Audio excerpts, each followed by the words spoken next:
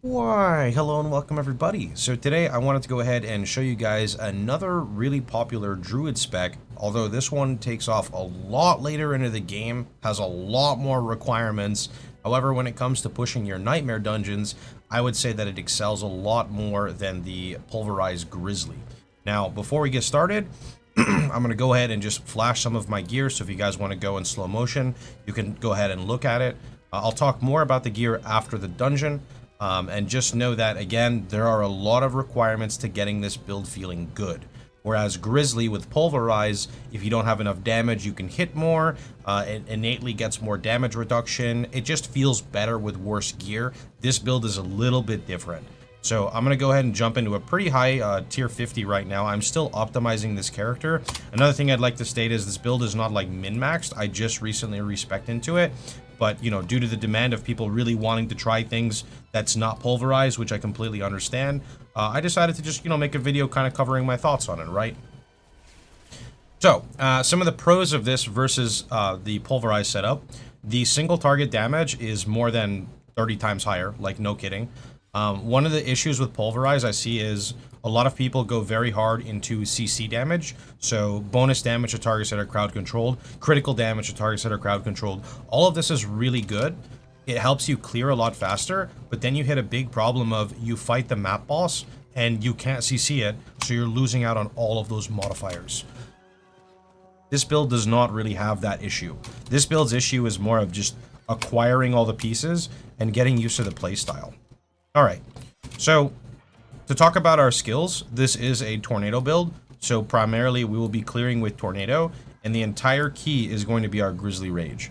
Now, I'm still pretty far off on maintaining permanent uptime on Grizzly, so you will see some downtime here, and this will be kind of comparable to what it would be like if you're not fully set up with the character, right? The other thing to note is that our left click is actually kind of important. So we use Storm Strike. It's not really needed for generating, but it basically gives us damage reduction, and that is what is important. So let's go ahead and get started. So we're going to Grizzly up. The mobs are level 104. We're going to pop our Hurricane to basically slow and reduce the damage, but also it helps us generate some lucky hit procs.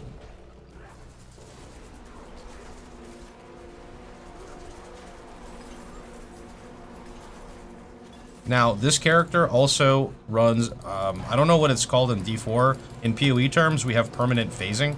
What phasing is basically we literally walk through the monsters as long as we have Unstoppable. So what that also means is this build basically has close to 100% uptime on crowd control immunity. It will be like 95% when you set everything up. So, Grizzly Rage up. Hurricane. Anytime you see yellow numbers vomiting all over the screen, it's because we procced Earth and Might. Earth and Might, as you guys remember from my Grizzly videos, basically means... Did I just get bugged? Oh, there we go. Earth and Might, if you guys remember from the Grizzly videos, basically means every single hit crits during that duration, and we get all of our spirit back. So, kind of the same concept of the Grizzly that we played, just kind of with tornadoes instead of pulverize.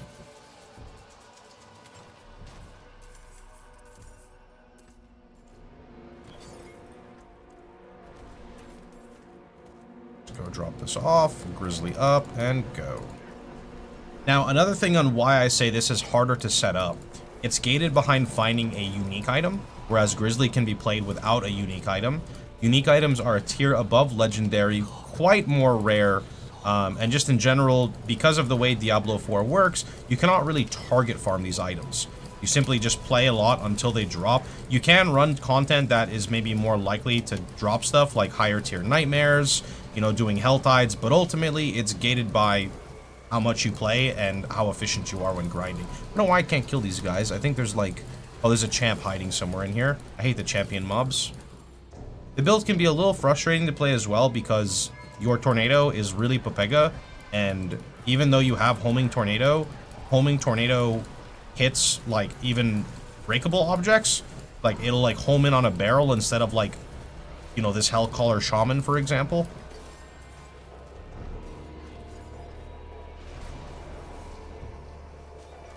Rude.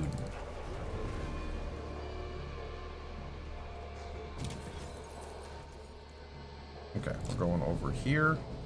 Wait, that's weird. I hit my grizzly form, but I'm a human. Huh?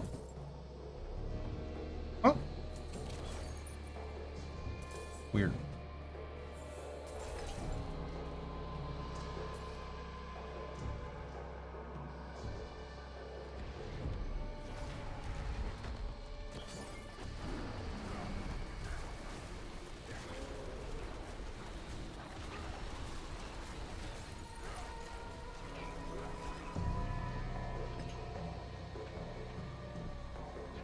This build also can hit movement speed cap relatively easily.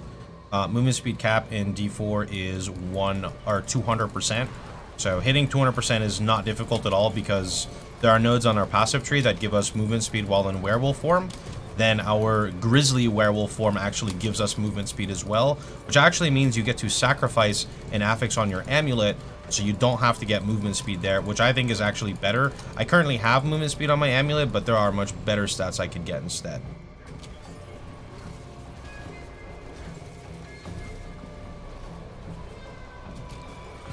These are the champ mobs.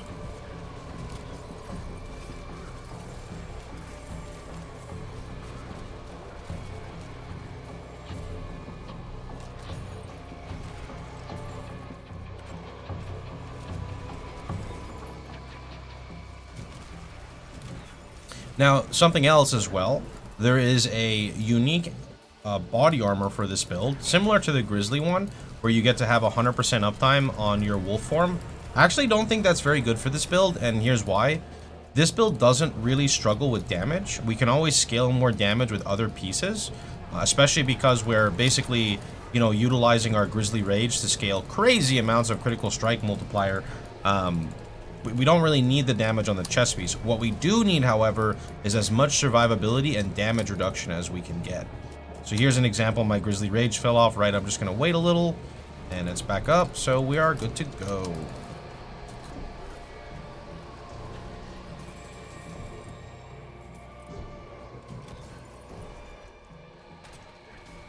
Yeah, I still don't have all the pieces that I would like since we have swapped over to this yesterday night. We've been in pulverized setup pretty much the whole time. Oh, this is going to be kind of scary.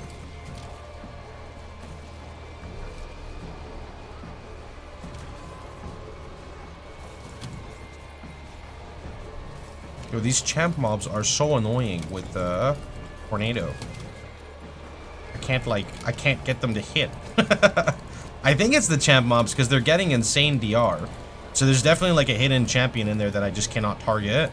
As you can see, the tornadoes actually shred once they're actually hitting the target. This is like a really poopy map to run.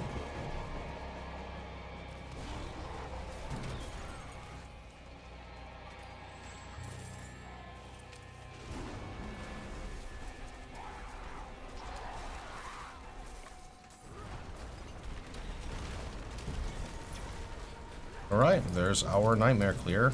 Don't mind me, I'm just gonna go through some pain here and try to fight these. Okay, cool.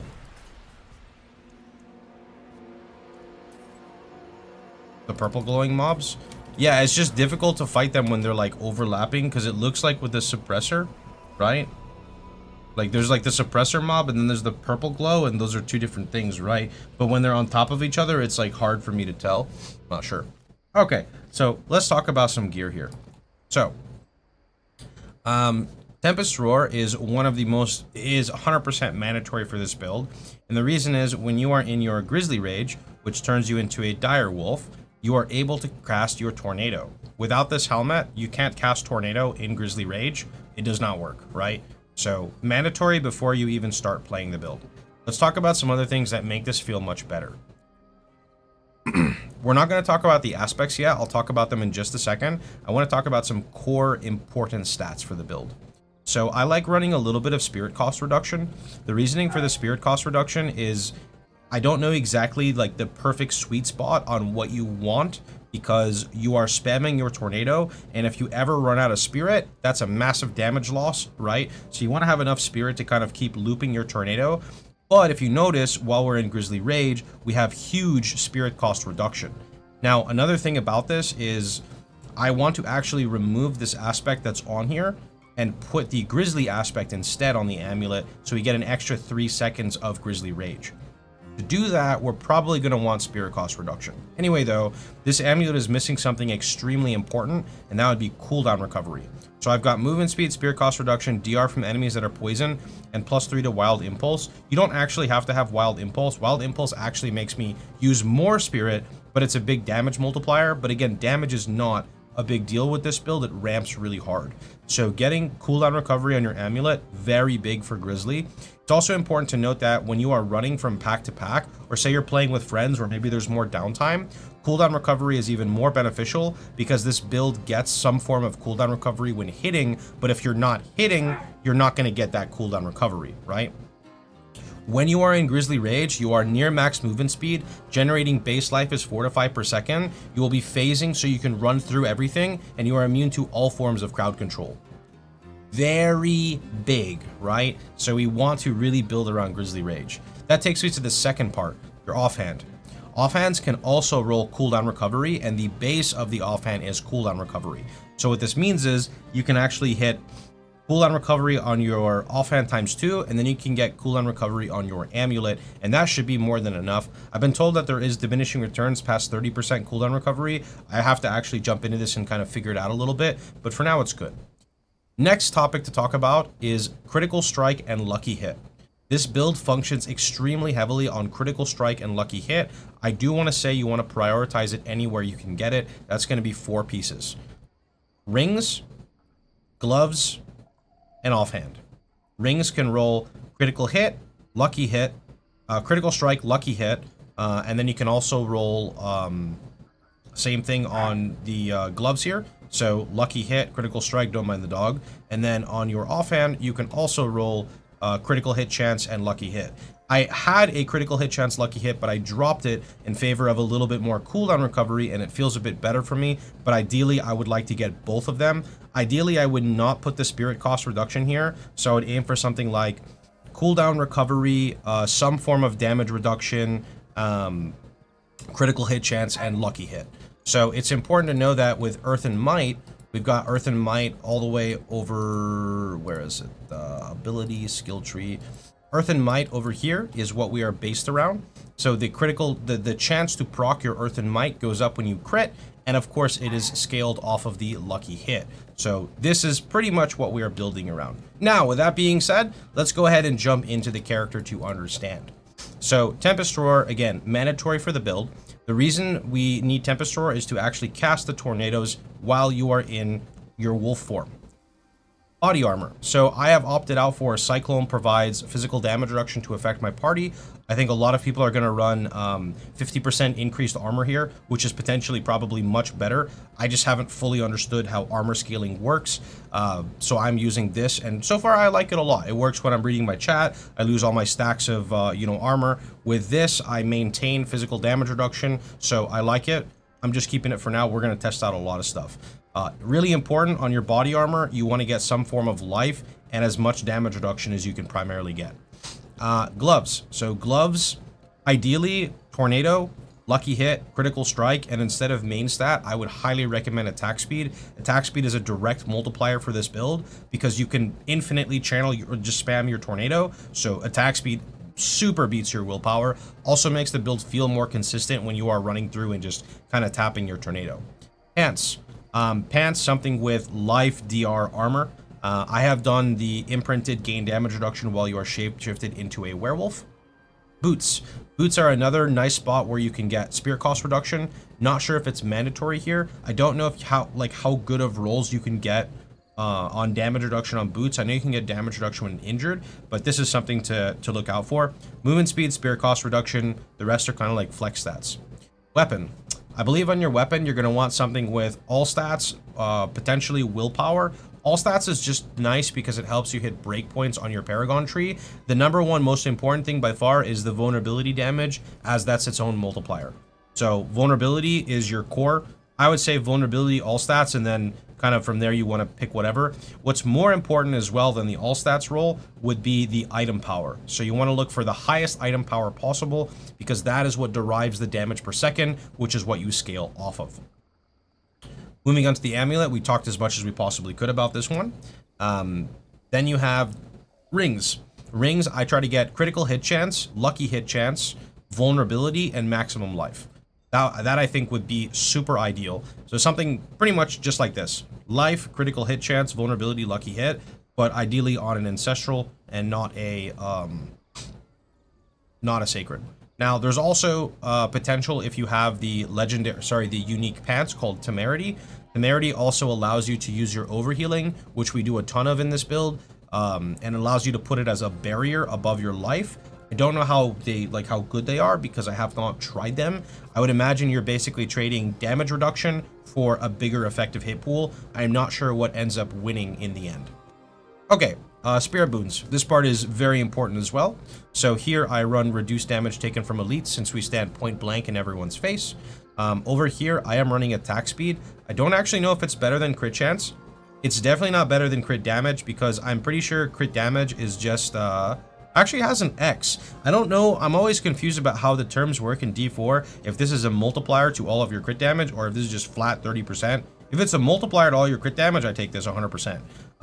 But I'm not sure. I thought I tested this on the sheet and it wasn't. So more testing that I'll have to do, right? Down over here, we take extend duration of your ultimate, since again, all about the Grizzly Rage. And I have favored to go with the 2 boons down here, so that we can take nature magic skills have a 10% chance to reduce the cooldown of your ult by 2 seconds. This is why Lucky Hit also comes into play, because Lucky Hit turns into a form of cooldown recovery that is not really affected too much by the diminishing returns, because cooldown recovery and Lucky Hit flat reducing your cooldowns are 2 separate things. Then, this is where majority of our sustain comes from, masochistic. Every time a tornado crits, you're going to heal. That healing is what would generate into your temerity for your kind of like barrier. All right. Last thing to talk about, I want to go ahead and go over the aspects again. So let's start from the basics. I've got Cyclone Armor for a form of damage reduction. Again, a lot of players are going to favor the 50% increased armor, so that's every time you hit, you get a stack of armor. I've got Earth and Might, also applies to your storm skills. This makes it so that the Earth and Might, which procs, which gives you the full spirit and the critical chance, applies to your storm skills, which would be your tornado. Remember, you need the helmet to actually use the tornado in werewolf form. On my pants, I've got the damage reduction while shapeshifted. On my boots, I've got Unstoppable, which is what I was talking about with phasing, how you can kind of phase through monsters. On my weapon, I have imprinted Grizzly Duration. I want to put the Grizzly Duration up on the amulet instead and move Grizzly Rage down to the weapon. All you have to do is be able to manage the spirit cost, but 3 seconds of Grizzly Rage I think is much better. On my offhand, I have critical strikes with core skills increase your attack speed. Attack speed is another form of damage multiplier for the build because we can infinitely spam tornado. Over here, I have tornadoes seek 3 targets. Truly, I have no clue how this works. I really could not tell you. Over here, we've got core skills deal increased damage based on the amount of Fortify we have. We generate Fortify via our Grizzly Rage. So CDR also allows us to get more forms of Fortify, or not more forms, but more consistent Fortify. Then, the last one would be the Grizzly Rage one here I was talking about, where I would like to shift these. Now, the last one would be the skill tree, and the Paragon I will slightly talk about, but I will put it in the builder, and then you guys can kind of look through that. So, Storm Strike 2 points to generate essentially, first off, you have to do this to even unlock here, but this is basically used for damage reduction. Thor, can you chill out, buddy? All right, over here, we've got Tornado, as many points as we can dump, so that's 5, and then it scales off plus the level. Tornado has a chance to spawn 2, so direct damage multiplier, and then vulnerability. I tried out using slow, but then you don't have as consistent, like, uptime on your vuln, so I ended up dropping it. So that doesn't really, I didn't really like that. Give me one quick second.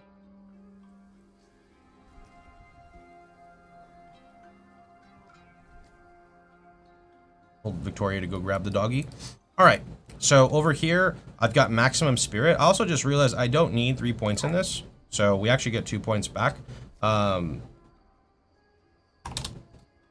Okay, so then this over here, Wild Impulses, is the passive I have that's making everything, my core skills cost more spirit, but deal more damage. So that is pretty big, right? There are other passives you can get on Amulet, like I think there's one down here. Oh, actually that's Earth skills, so just kidding. Wild Impulses is pretty good. Okay, Down over here, we've got critical strike chance against close enemies since we kind of stand melee in front of everybody, right? And then movement speed. Since we are pretty much in permanent wolf form because anything we press puts us into wolf form, this is just another 9% movement speed whenever we're actually in combat. Over here, we've got Cyclone Armor. Now, I have opted out to put 5 points into it because I'm using the passive, which makes it so it also gives me physical damage reduction along with affecting the whole party. From here, I have went up to do every 10 seconds, Cyclone Armor intensifies, causing incoming damage to grant you 30% damage reduction. Yeah, don't really need the vulnerability because now we have consistent vulnerability. I've went into Blood Howl, kills reduce the cooldown. Actually, I wanted to get the attack speed, I just didn't have the points. There we go. Now, Blood Howl and Cyclone Armor are both defensive skills. So while you're zipping through content, you're kind of going to be tapping Blood Howl because it gives you the attack speed trigger, right? And every time you kill mobs, it's going to reduce the cooldown. Then over here with Vigilance, whenever you pop your Cyclone Armor or your Blood Howl, you're actually even going to get another form of damage reduction, which is nice. And then this just gives us res. I don't know how impactful this is, but I imagine it's not bad to have, right? Nothing really to get on companions. This doesn't really matter. I was using Nature's Reach for distant damage, but realistically, you're just going to stand on top of a tough target and cyclone it anyway, so I ended up dropping this. Moving forward, I've got Elemental Exposure for another form of vulnerability to help keep up the consistency of vulnerability. I have opted out to not really get anything here. Hurricane Duration is not bad because Hurricane Duration is going to have better uptime on Hurricane deals. Enemies affected by Hurricane deal less damage. There we go. Down here, we've got Neurotoxin 1 point into Toxic Claws, which basically, whatever Toxic Claws procs are on your crit, they're poison, and because they're poison, you actually get to affect, or you get to benefit from anything poison related, which is really, really awesome. Moving down a little bit more, we've got Defiance, Nature Magic skills, so that would be Storm, deals increased damage to elites. Elites counts as bosses. Elites also counts as enemy players. And then I've got Nature Magic that consumes Spirit, heals you for 2%. Don't need this at all. This is complete flex. I'll figure out what to do with these 2 points. I feel like I always have a little bit of points to kind of pick and choose where I want to go. Down here, we've got Grizzly Rage. There's only one way you can really go into your Grizzly Rage. And then over here, I've got Earthen Might, which is how the whole build kind of works, right? All right, last thing to do would be talk about the Paragon. I'm just going to do a quick glance on the Paragon. This is by far the part that I definitely have fleshed out the least amount since we just recently respect. So over here, I've got the vulnerability glyph. The main reason is the first tap of your tornado immediately vulns, and then you can keep uptime on the vulnerability with the tornado passive, and then the passive for storm skills vuln as well. Moving up forward, we go into Lust for Carnage, which helps massively sustain your spirit in case you get unlucky procs. So this is super good. I don't actually know if it's mandatory to use later, but I feel like it probably is. So we've got this for sure.